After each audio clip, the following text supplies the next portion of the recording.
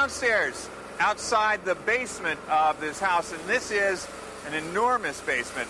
It actually, square footage-wise, is about 3,400 square feet, which is a big basement, believe me. And where we are in the process now, they've just poured the floor and they're finishing it up. In fact, the guy behind me is using a power screeder.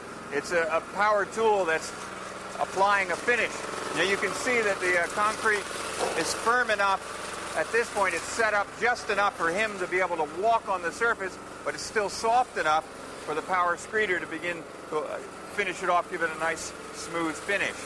Now, between here and the garage upstairs, which is going to get poured next, there's a total of 48 yards of concrete going in here. Timing, of course, is essential in this operation. He couldn't have started that operation with a power screeder until the concrete was set up to the proper firmness for him to be able to walk on it. And they're using a combination of power tools and the good old hand tools, guys down on their knees, finishing it off with floats and edging trowels. It's a lot of work. It takes a lot of manpower. Let's go up to the garage where they're about to start pouring the floor up there.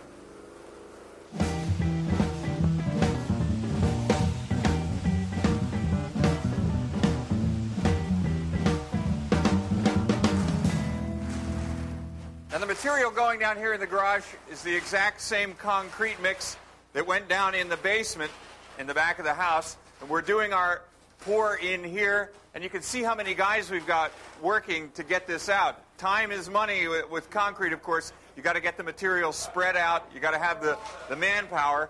Now, the pour is obviously contained within the walls here. Now, you'll notice that down on the floor here where you would normally see rebar or a reinforcing mesh, a screen, there is none.